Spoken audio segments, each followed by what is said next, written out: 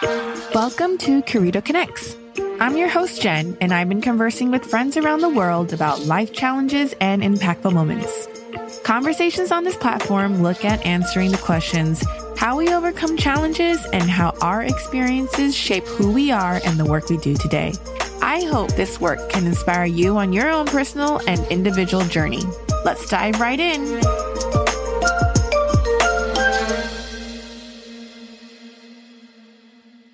Hello, my guest today is Joan Hyman, my yoga teacher from LA, a dear friend and a mentor. Hi, Joan. Hi, I'm excited to be here. Thrilled to have you on our first episode, Joan. So just to give everyone who's listening a quick background on Joan, Joan is originally from Philadelphia. She started off her career as a dancer living in New York City, Vegas, and eventually found her way to LA. She discovered yoga during this time and has been taught by many of the renowned teachers we know of today, including Lisa Walford and Annie Carpenter and the late Mati Esrati, in which we are doing this recording on her second anniversary since her sudden passing in 2019. Few days shy of my own training with her in Tokyo. Joan left her dance career and devoted the rest of her career to yoga, having spent the last 20 years teaching at YogaWorks, a school founded by Mati, as well as Wanderlust, where she was the director of the teacher trainings before she decided to leave and begin running her own teacher trainings at studios around the world. Of course, until COVID hit last year, where she then created the School of Yoga. So as yogis, we often talk about the different things we encounter and the challenges as we have and how we overcome it. So if you follow Joan, you'll see a lot of this come through in her social media posts, in her teachings. But I just wanted to invite Joan today to talk about where she is today with her challenges and some of the obstacles. And let's just dive right into this conversation. So I'll let you chime in here. Well, yeah, it has been a journey, and COVID has definitely flipped my world upside down. But, I have to say, I think a year and a half after the pandemic, officially kind of discombobulated our lives back in March, I'm starting to see a new horizon, and it feels really good. And I think this interview is actually perfect timing because I'm starting to feel like the COVID quarantine life is behind me, at least here in the United States. At least half of us are vaccinated. So everything is starting to open up. The LA yoga scene, which, I've been a part of for over 20 years. And I came, this is where I came as a baby. And it really helped me grow as a teacher. And I studied with amazing teachers here, including Mati. She was my mentor for 20 years. And she died 2 years from this date today. And I wonder if her soul knew that COVID was going to happen. And she just said, you know what, I'm not going to be a part of that. And I know she was not a big fan of teaching online. And it broke my heart to see all the yoga studios closed, especially the big yoga studios. YogaWorks went bankrupt. And at one point, all of my jobs, I had lined up for the year ahead got canceled. And you try to swallow that as a yoga teacher and a freelancer. There's just no work for a year. The studios are closed, all the studios you taught at, and all the privates I had on the West Side in Beverly Hills, Bel Air, where I used to live, they fell apart as well. So, this has definitely been a year of picking up the pieces, and it kind of forced me to create a virtual platform, which I wanted to do before, but I didn't have the confidence or the time before. And sitting at home, and I remember I spent like a couple months just sitting at home, and I was lucky enough to do my Zoom classes, but I really missed the teacher trainings. And I had a tarot card reading, and she said, "You're so ready to start that school, and you're actually in a perfect place to start it." And that's all I needed to hear. And then I approached the teachers who I really look up to, and I was so honored. They said yes. And then things started to come together. And now, it's July, so we're halfway through 2021, and the studios in LA are starting to open. And it's my dream. The studio that I taught at for 15 years is opening up based on community, not corporation. And so I'm going to be a part of that. And so now I'm kind of reflecting on my life and realizing, you just have to hold steady to what you really want and what's authentic for you. And it's amazing how it starts to unfold. And, along with the Center for Yoga opening up, I have my yoga school. I'm starting to see some really good things on the horizon. And it's like I could take an exhale finally.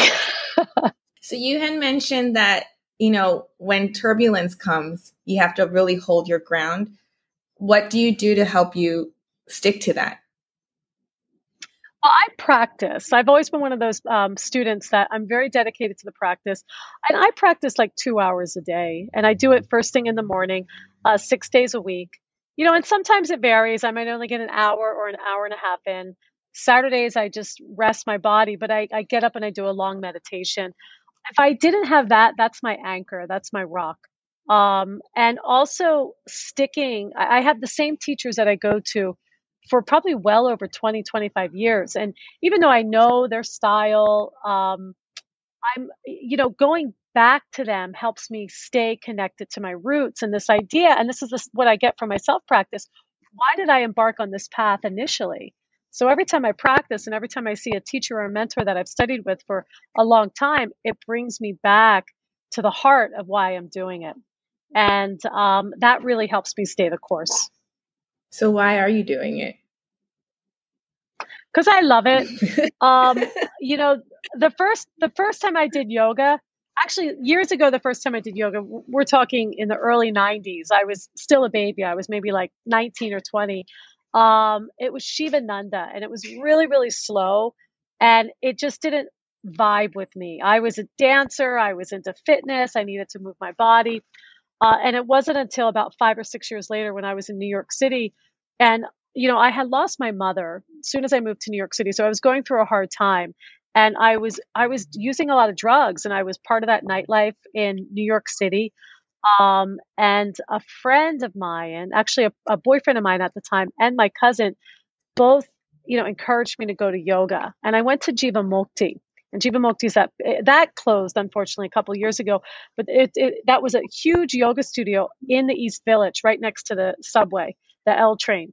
And that type of yoga, it flowed, it moved, there was community, there was a vibe. So that really hooked me. And I remember the first time I did that style of yoga, I felt so open and stretched and just clean.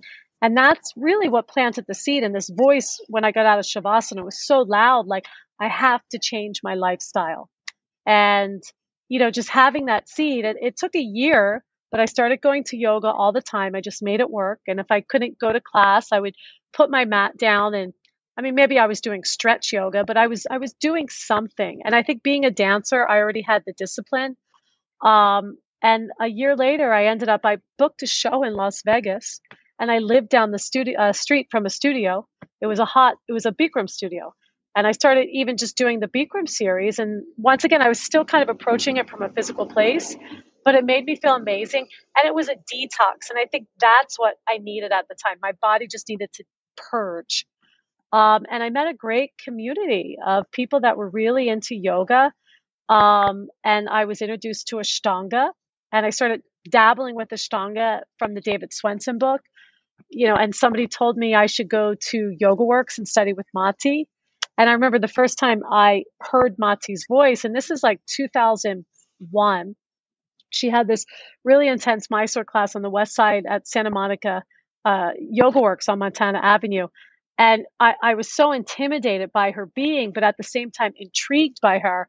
And I actually walked out of the room, and then I had a friend encourage me to come back the next day. And it was nice just to kind of have a buddy.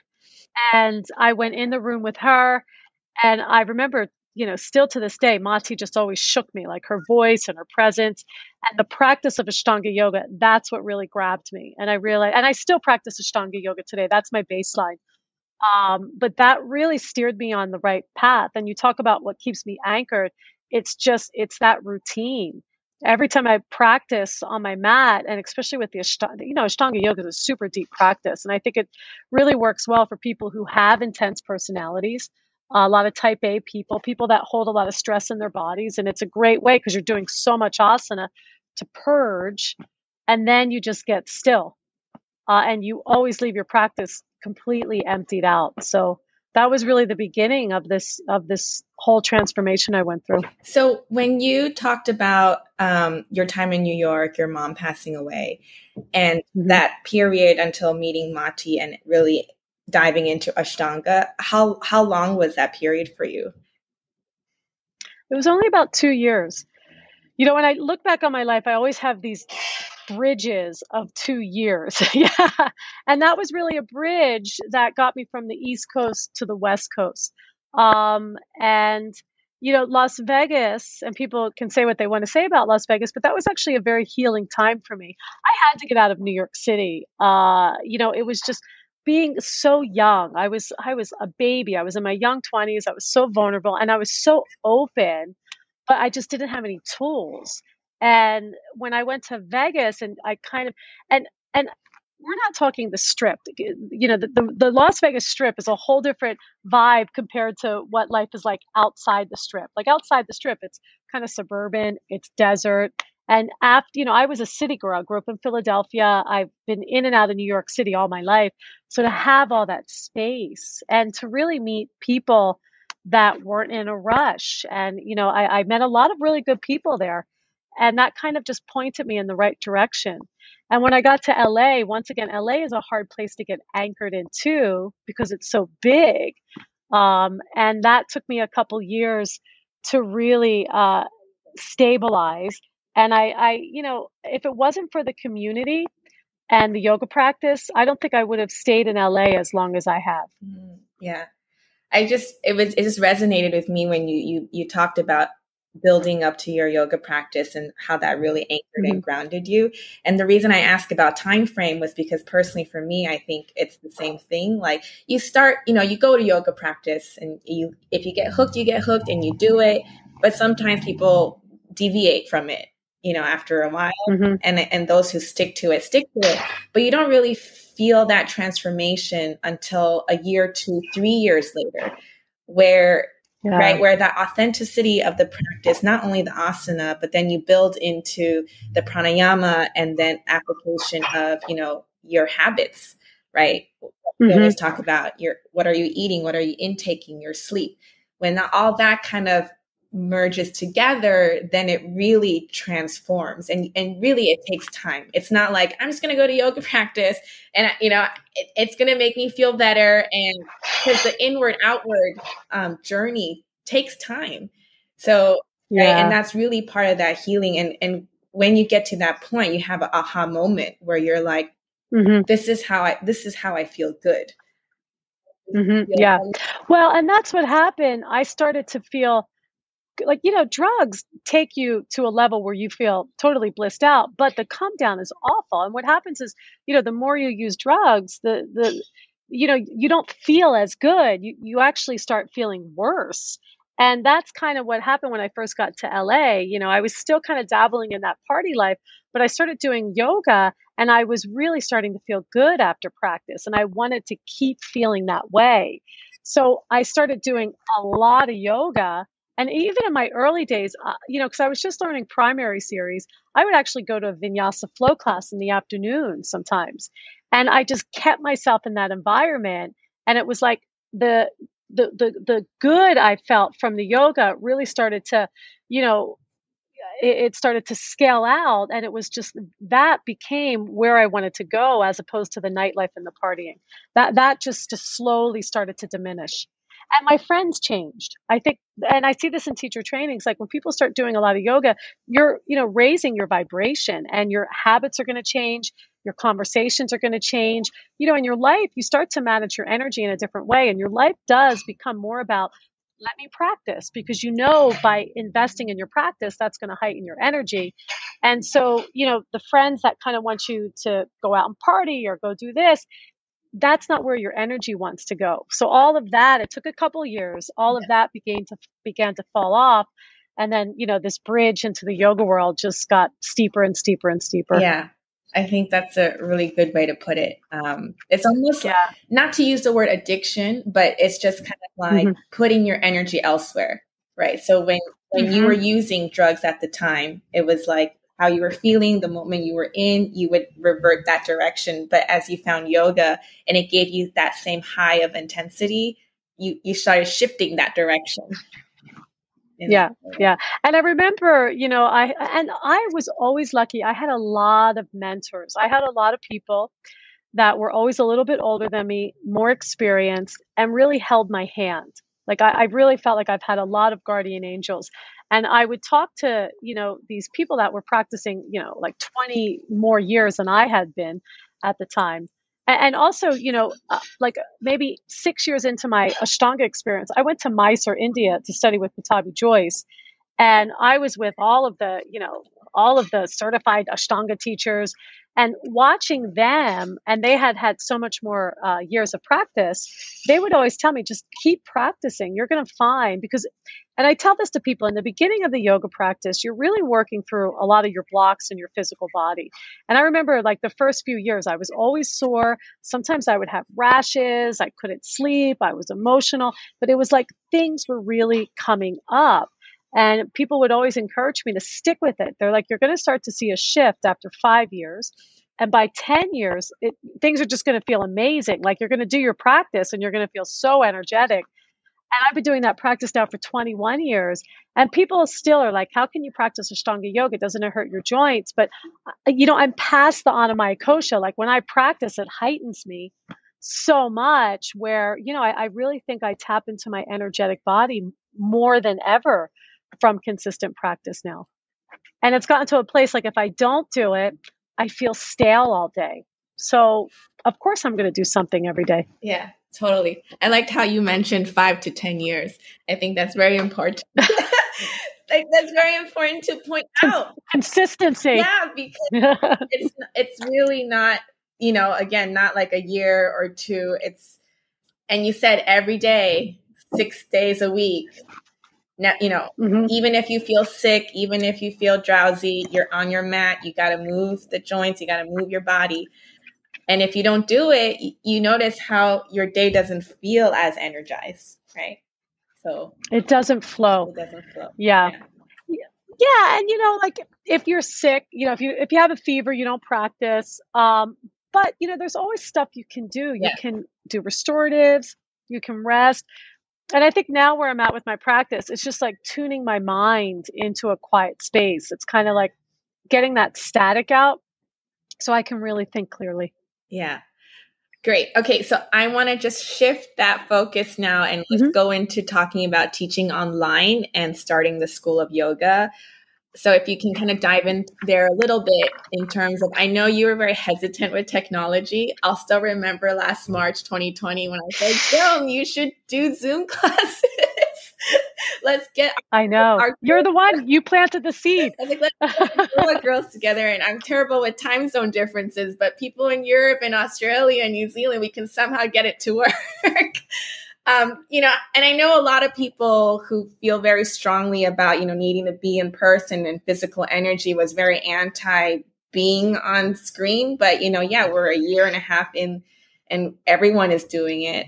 So maybe you can talk a little bit about that transition and then also the School of Yoga and which instructors are part of your program. Yeah. So right before COVID, you and I met in Goa. And that was a dream of mine to really just, run a teacher training on a retreat center. And I love India. I've always resonated with it. I've spent a lot of time in India.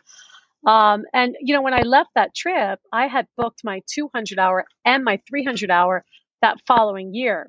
And so that's kind of where my head was at. I was like, I'll still travel and teach and I'll run my 200 and 300-hour in Goa. And then COVID happened. And, when it initially happened, I think a lot of us just thought this was going to be a month vacation. We can rest. And then next month, we're going to go back to work. And you actually gave me the nudge because you're like, why don't we all, get together from Goa and do a Zoom class?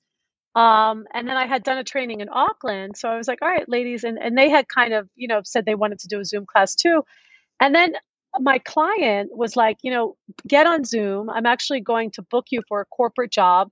And, he wanted me to teach meditation for his group. So I downloaded Zoom and then, I get these ideas. And as soon as I get an idea, it's like, cha-ching. And I ran with it. And I was like, all right, well, let me start some Zoom classes. And I literally emailed people I emailed and I just sent some Google Calendar invites, and I was like, all right, let me see who comes. People PayPal'd me or Zelled or Apple Pay. So all of a sudden, especially like that month of April, like I made so much cash. It was like all this cash was coming in. I had 5 Zoom classes a week, and it was like all those 10 years of me traveling and teaching really paid off in that moment. And like my traveling and teaching has been teacher trainings and retreats. Like I've spent a lot of time with my students, and it was great to actually begin to teach group classes again with a student body that had experience and understood the foundations of yoga. And being home, and especially not being able to travel, that really kept me going. And then it was a student of mine, Flux, who is like a technology wizard, was like, let me help you out here, because I was collecting all this cash, and my partner, who's a tour manager, like made me a spreadsheet. He's like, let's get organized. And I think also Fitzjoy's into production. So he like had a camera and the mics and the lighting, and he was my model. And then Flux did all of the technology side. She, hooked me up with Acuity. So thank God for them. And this is what I mean. I've always had, help and angels kind of, I've just had to stay open. And so the two of them had really helped me get organized. And this, I can't believe I'm still teaching these Zoom classes. I had thought, I remember sending the emails out going, okay, by June, all right, I'll keep teaching when yoga studios open up. And now it's like, of course, I'm going to keep teaching them. And I love it. I absolutely love it. It's been a great way to stay connected to people. And that has helped me funnel into the school of yoga. And, back when I taught the 200 hour, I needed a 300 hour. I had done 200-hour trainings since 2009. And I'm talking 2 to 3 200-hour trainings a year. So this is like 30 200-hour trainings. And I had left YogaWorks. I was, I taught at their teacher training department forever. I mentored tons of students there, but I had to leave YogaWorks and I had to grow. And then Wanderlust, I taught there for a while, but they, it was just so unorganized there. So I needed to figure out like my own thing. And I wanted to do something that really had authenticity and really stuck to the root of yoga. And it was interesting because after Mati died, I remember thinking like, yeah, I want to put something together that really honors her and her teaching.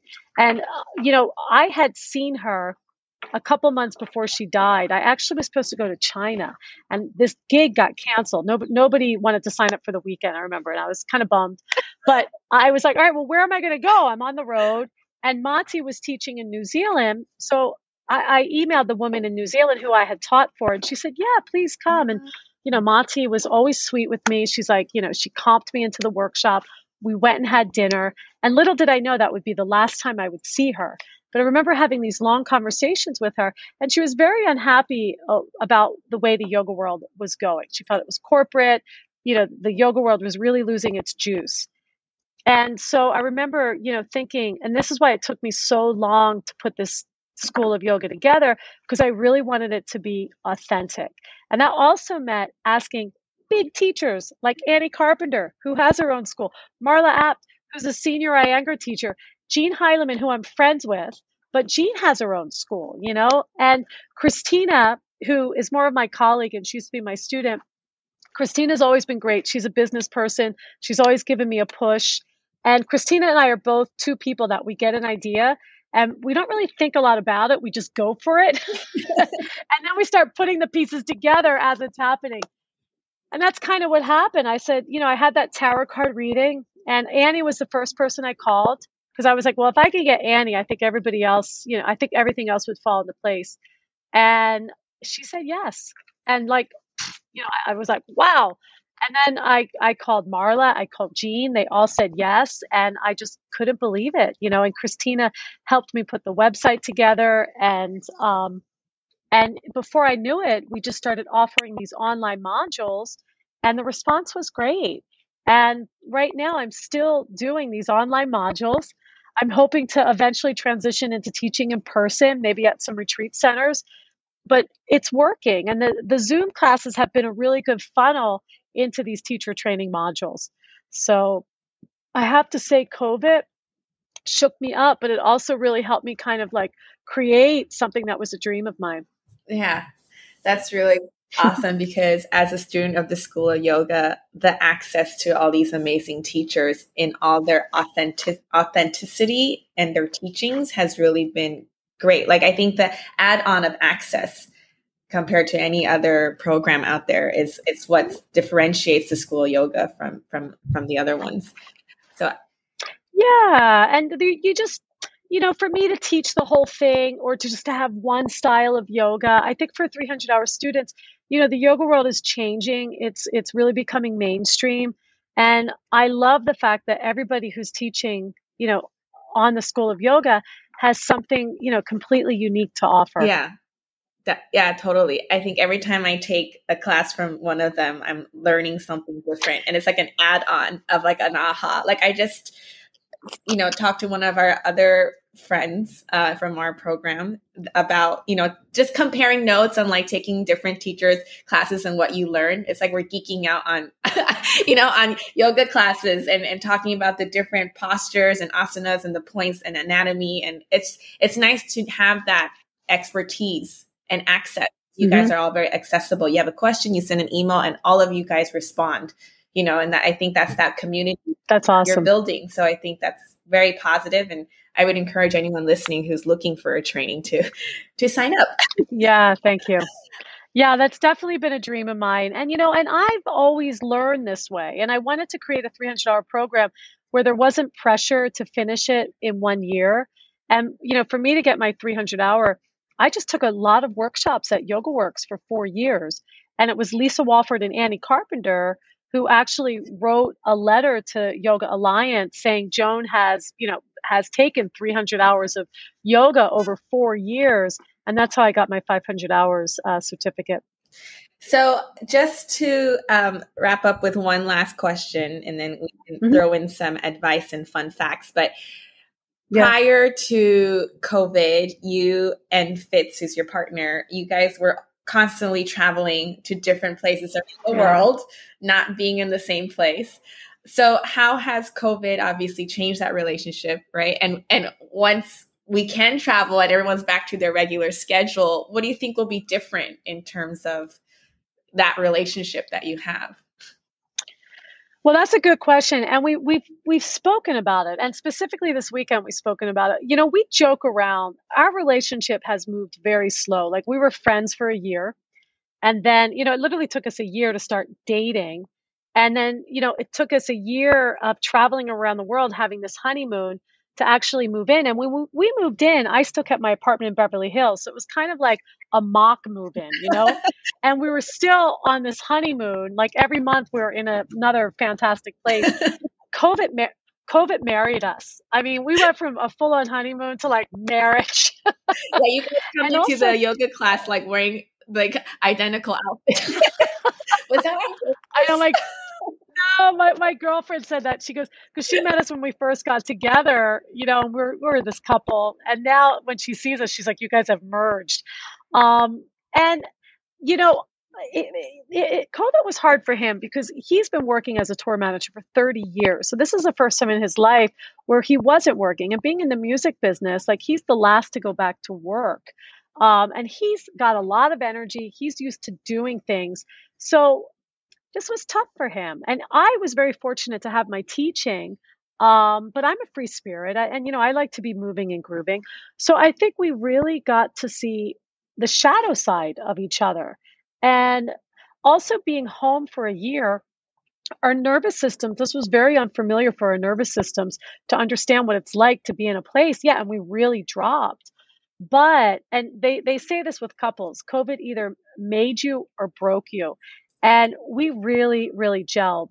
And even financially, like, I'm not going to lie, like, this was really intense for the both of us because we were used to making so much different money from all these different avenues.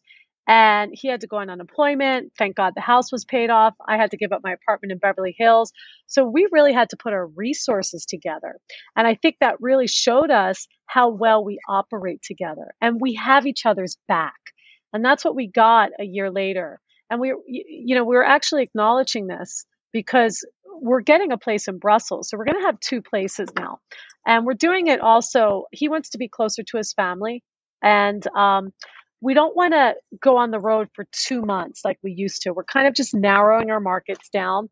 If we work in Europe, we can come back to our home in Brussels and vice versa here in America.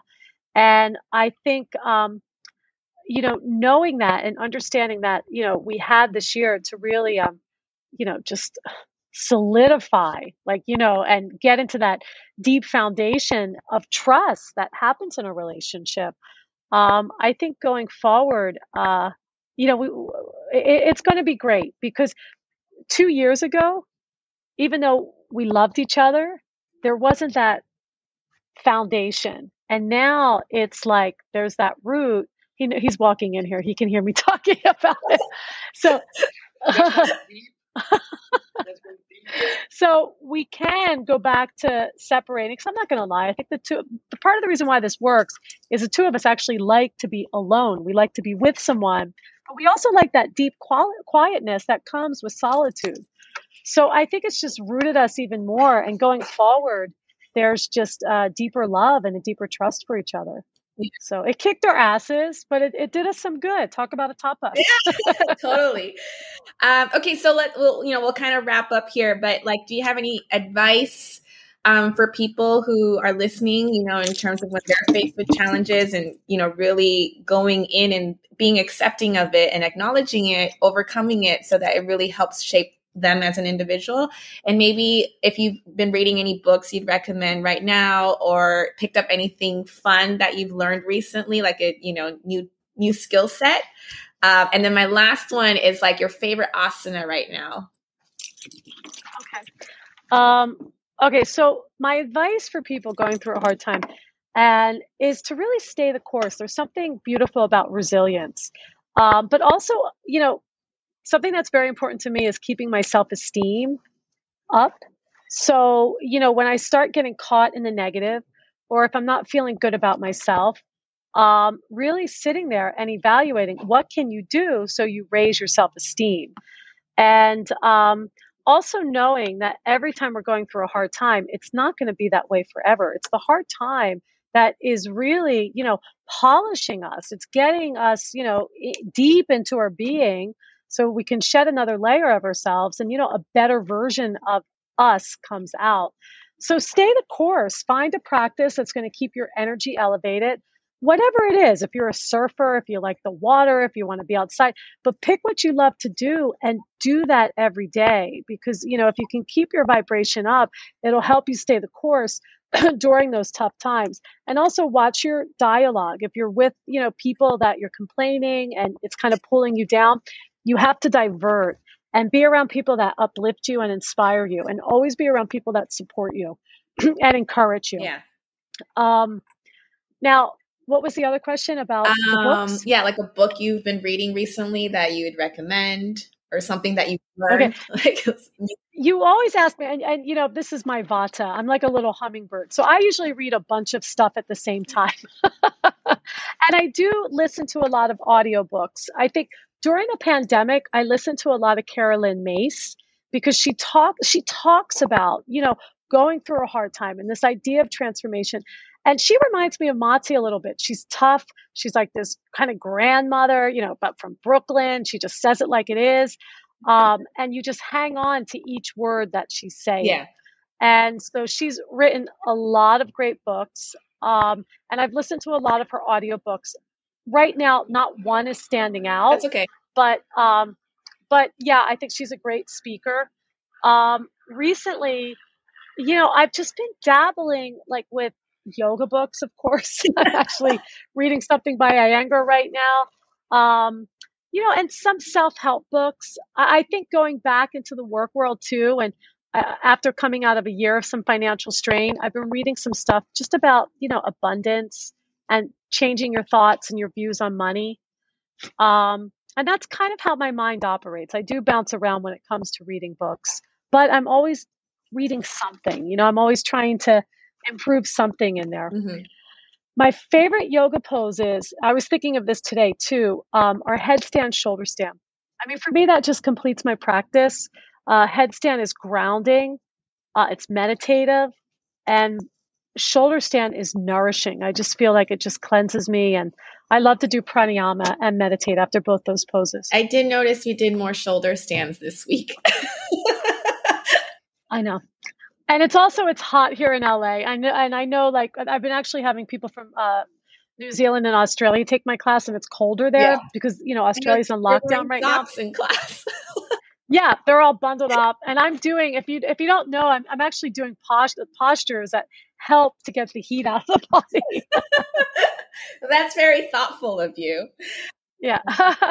Yeah, you mentioned that I always like to ask about the book question. I just find that books is just the basic foundation for referring to people when they come at you with, with questions of like, I'm feeling this way, and they don't really know what to do. And I've found myself constantly kind of referring books that I think would be useful to them, because that's like that's the easiest way I can say, here, if you have time, read this. It was helpful to me. It might shed a light for you. So I just find books is just really, really helpful in that way. Right. And, and I read this years ago, but Michael Singer has some great books, Untethered Soul, The Surrender Experiment. And I've been actually recommending this book to a lot of people because we're all having to surrender. I mean, we're all living in a time where we don't know what comes next. And his book, The Surrender Experiment, really helps with that. Oh, well, I think that's it for this time. Thanks for your time, Joan. Of course. And Jen, it's always great to talk to you, and I'm proud of you. You've been a great student and a great friend. And it's good to see you, doing what you love to do.